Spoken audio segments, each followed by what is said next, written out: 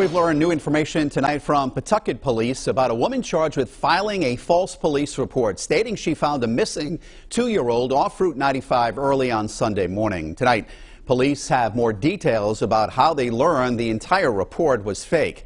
12 News reporter Alexandra Leslie has been following the new developments. Now, Alex, we've also learned what led up to the first call to Central Falls Police. Yeah, Mike, so Pawtucket police tell me Daniela Peraza-Lemus was at an after-hours party at the home of the 2-year-old's mother on Saturday night. They had arranged a sleepover between her children and the 2-year-old at Lemus's apartment in Central Falls, where police say it turns out the boy was the entire time.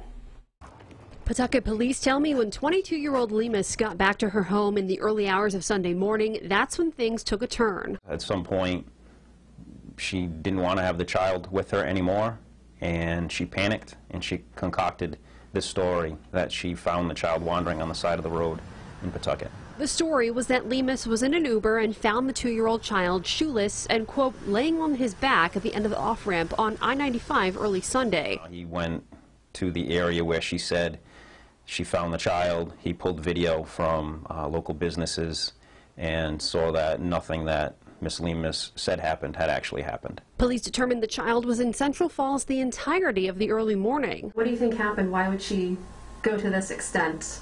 We have no idea. She said she panicked and she made up the story. We don't know why she did it. A police report states the child was found slightly dirty with a scratch on his eye and a small burn on his leg, but otherwise appeared to have good hygiene and be in good health. He wasn't malnourished in any way. There was no concern about the child's well-being at the mom's house. A spokesperson for the Department of Children, Youth and Families told me an investigation found the parent of the child not to be at fault, and the department had no caregiving concerns going forward, adding the child was reunited with his parents Sunday.